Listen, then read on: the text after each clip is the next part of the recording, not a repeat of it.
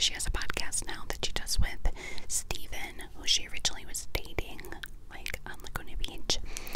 And they kind of watch the episodes and kind of talk through them, because a lot of it was like set up by producers, and you know, they talk about being taken advantage of as children and kind of manipulated and stuff. And she had said that the producers like coerced some of the other girls in the cast to say that Kristen was on drugs, and they promised to give the girls a Birkin bag, the other girls on the cast, if they came out and said that about Kristen back when the show was on. And Kristen said like that really affected her life, and you know, that's something that they would do to kind of stir up drama for the views, right, to get people to watch, which is so sad because they were young, you know what I mean? So she talks about that. But regardless, so Kristen Cavallari, she is dating, she's got the internet stirred up, she's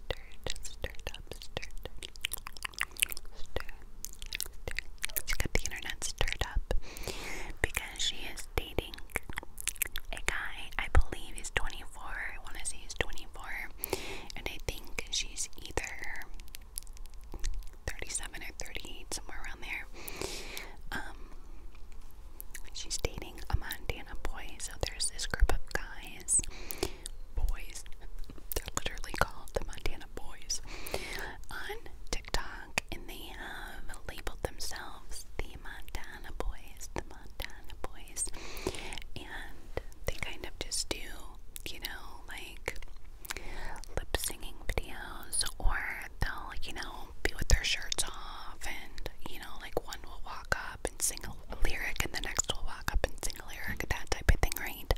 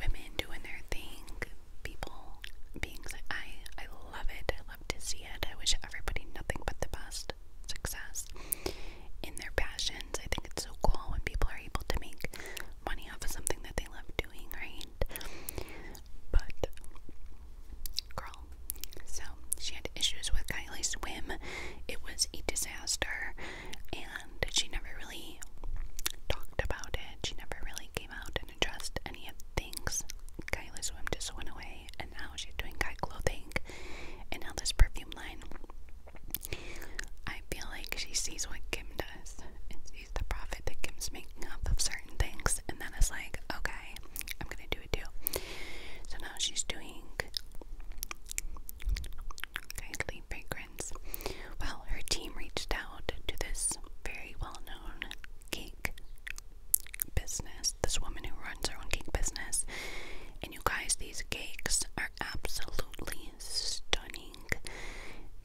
They're very like artistic, and they have flowers, and the flowers are just very like just high end. Like you can tell it's very what's the word I'm looking for? Runway. Okay, very high end runway, very luxe. So they reach out to this cake business, Kylie's team does, and they ask her to kind of make a mock of what she can come up with for this launch, this perfume launch, and they must have sent her the photos of what the perfume bottle is going to look like and like the vibe, right? So that she can make a cake comparable that would fit into what they're doing in terms of creative design and stuff for the marketing and for the shoot and all of that, right? Well,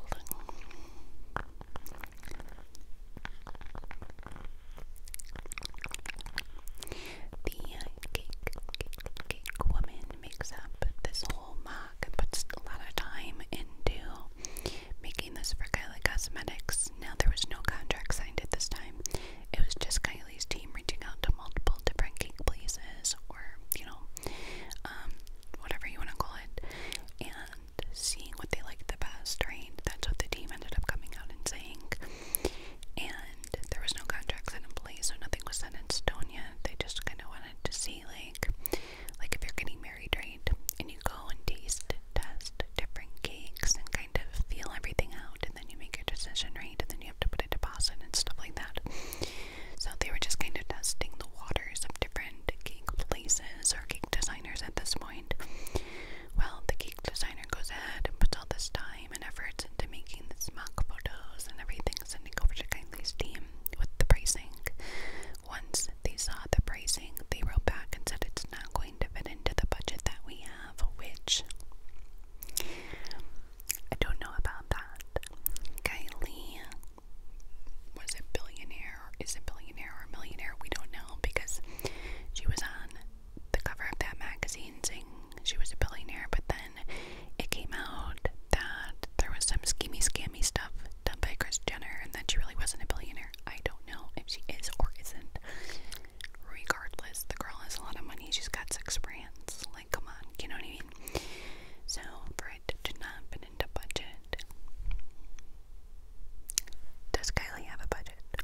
Do you know what I mean? I mean, I'm sure that her team comes up with a certain amount that they want to spend per campaign, right? They can't just, but I truly believe that there was something that they absolutely loved and that fit perfectly with the campaign, that they can like get the okay, right? And like go forth with it. Anyway, they wrote back and said that it was not in budget. Thanked her for her time and said we kindly decline. Well, this cake person was very upset because she put all this time and efforts in and thought it was kind of like a done deal, and was mad that they went ahead and didn't go with her. So she posted on her stories like her frustrations, explained the situation on Instagram, and then posted the photos of the cake, and like the mock-up that she did.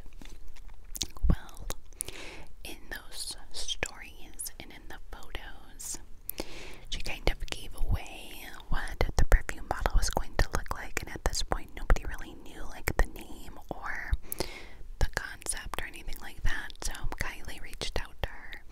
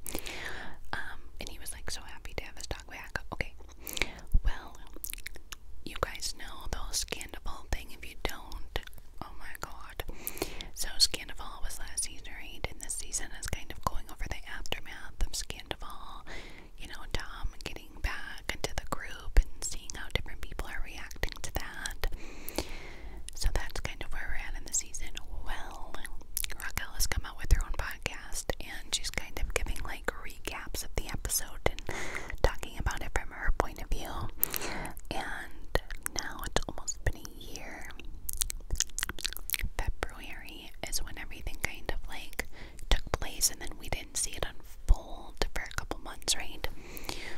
Well, Tom and Ariana are being sued now by Rachel Rach for the video that Tom took, that Raquel is supposedly saying that she did not know was being filmed and did not give consent to being filmed.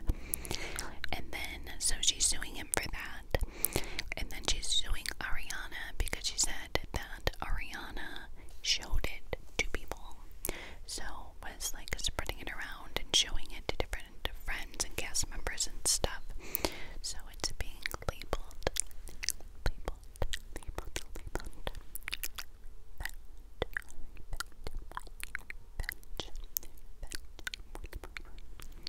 So she's suing them for that, and it's obviously causing a huge stir. You know, Raquel had the restraining order against Sheena that she ended up dropping, and her producer on her podcast was like, do you think it was a mistake dropping that restraining order? And she was like, yes, I do think it was a mistake. I think Sheena needed to be held accountable. And so yeah, so that's definitely, I know there's probably a lot going on behind the scenes with that whole lawsuit, and that's just wild. Can I just say real quick that I thought from Love is Blind that Kenneth and Brittany were gonna be like one of the strongest couples, and to see the way that their breakup happened, like what? And like a lot of people are mad at Kenneth and coming at him for like how cold he was, and just like the boat ride and how he was on his phone, and just like the super uncomfy silent treatment and stuff. And he said that the breakup like already happened off camera,